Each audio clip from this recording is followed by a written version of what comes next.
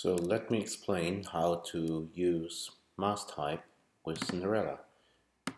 So here's Cinderella. You can place points or lines or whatever, and you can put text somewhere by using the ABC button and clicking somewhere, and here's some text.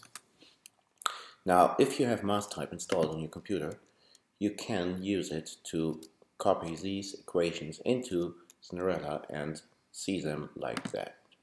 So first make sure that you enter cut and copy preferences and choose MathML tag, plain tag, and deselect the rest here.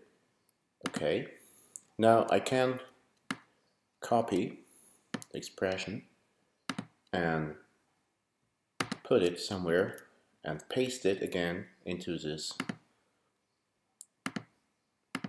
and you see you have the equation here.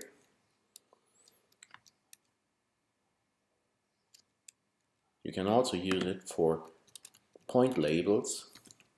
Let's change the point label to something else, like, oh, what are they? So that's a subscript,